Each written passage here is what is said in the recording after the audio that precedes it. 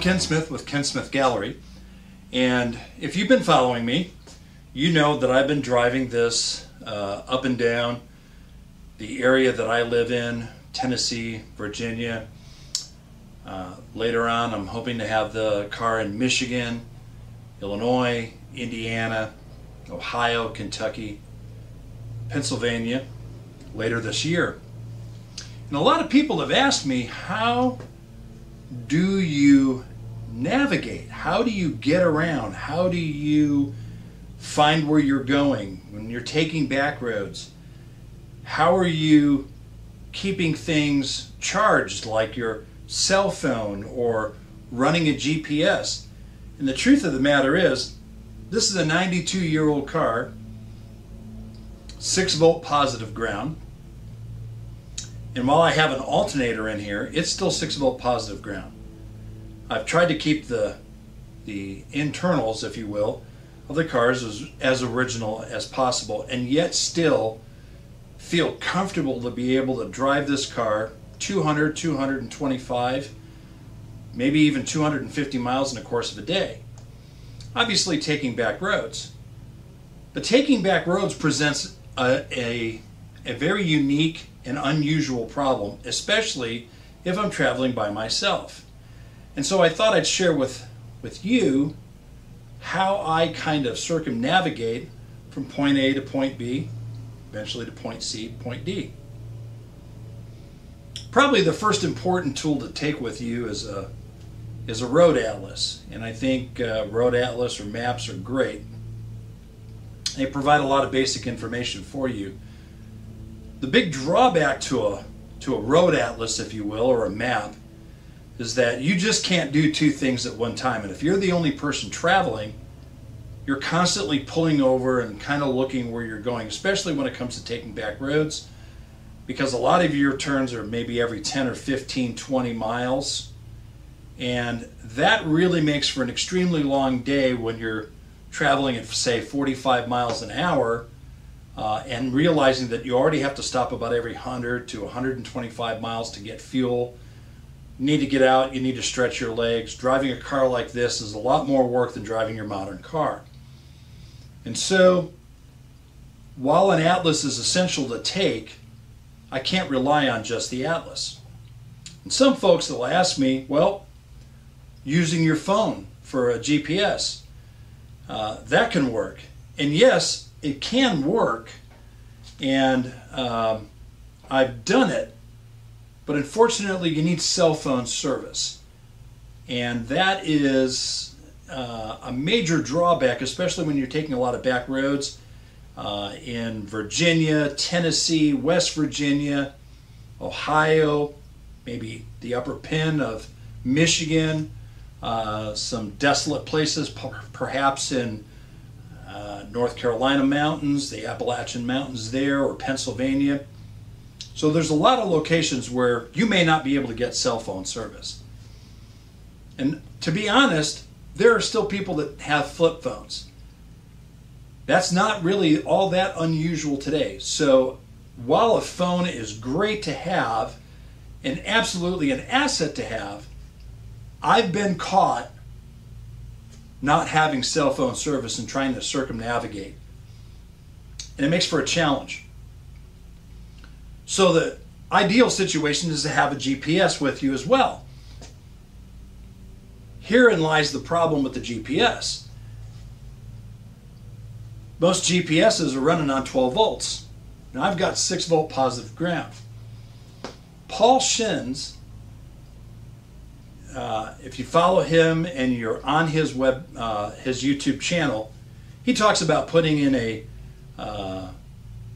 6-volt positive ground socket that will power up most cell phones and keep them charged and run your GPS. And it works. I have that actually in the car. But I wanted a backup situation.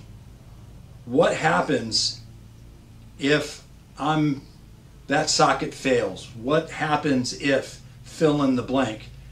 And so what happens if, for example, you don't want to drill a hole in the floorboard like Paul shows? I came up with an alternative to mount, but let's say you don't even want to do that. I have another option for you, and that's what I want to share with you, as well as how I make videos while I'm driving. Pretty simple. Let's first talk about the GPS.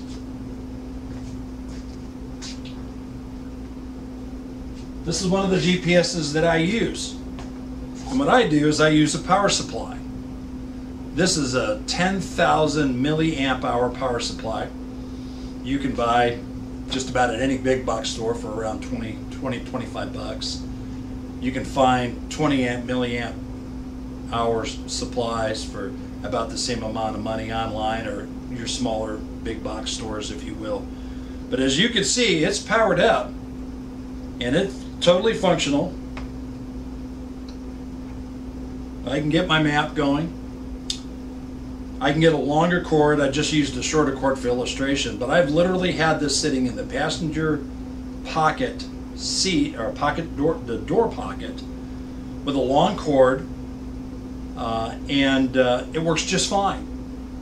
10,000 milliamp hours, and I ran 225 miles in the course of about 12 hours with this thing constantly being on, and I didn't use 1/2 of the battery capacity.